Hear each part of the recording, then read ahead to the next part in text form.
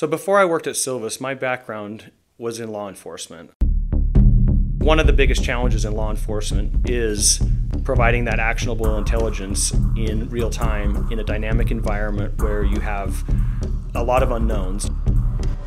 You don't know where you're going to be responding to, and you don't know what the situation exactly is going to be. Silvus Technologies and Ghost Robotics are teaming up to meet the needs of law enforcement and public safety agencies.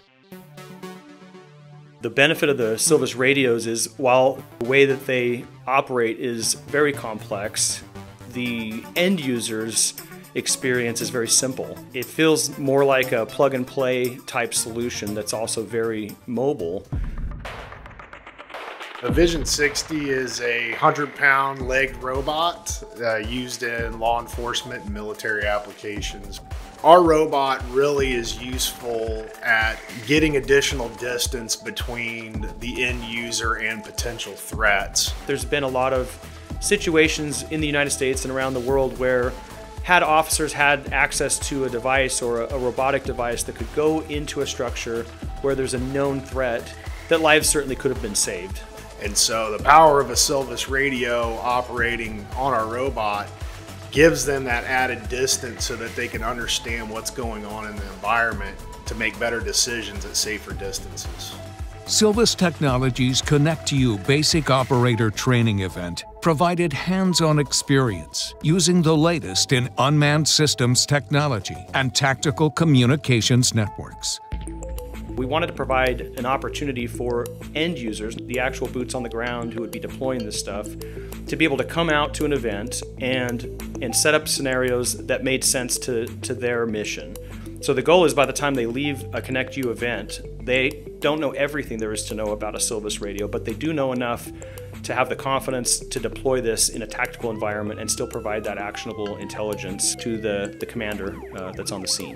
The ConnectU event was a great opportunity for law enforcement agencies to understand how they can use the Silvus radio network.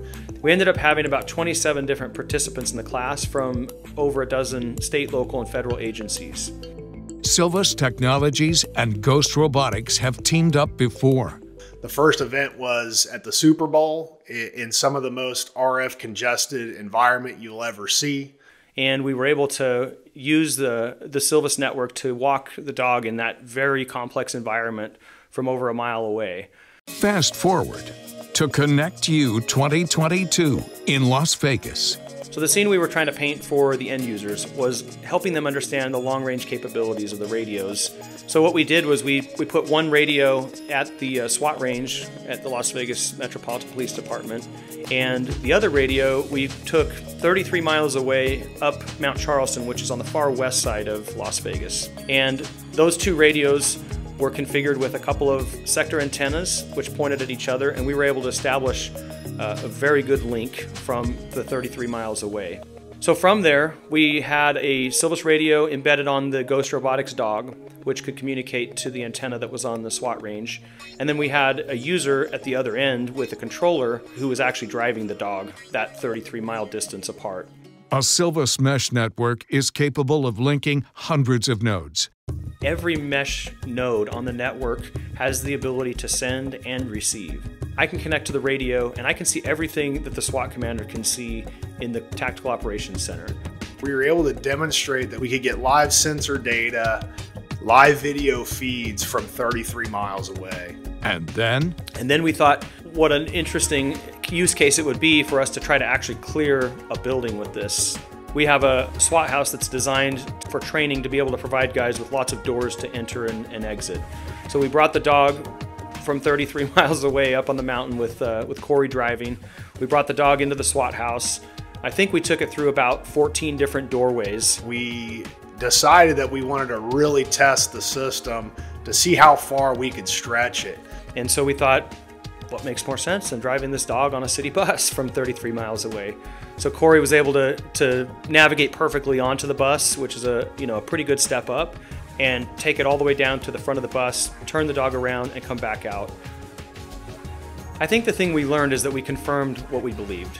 The network is robust, the dog is exceptional, and that distance is not an issue for these applications.